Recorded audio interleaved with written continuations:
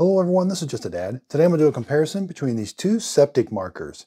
So I recently had to gain access to my septic tank and we weren't quite sure where the access point was. So now I'm going to put one of these markers to show me exactly where they're at. Now this one is already put together.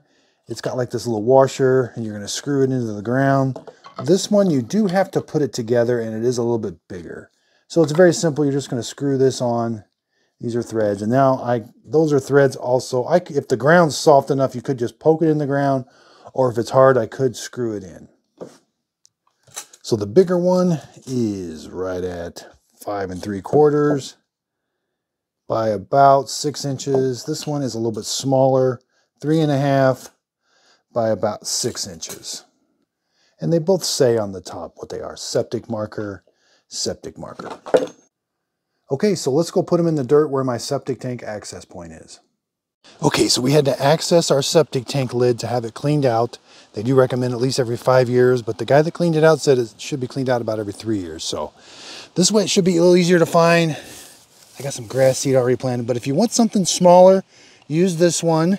But if you want a really big thing, push this in. It's going to sit right below the surface so that you can ride over it with a lawnmower, but you're going to know exactly where your septic tank is because you'll be surprised.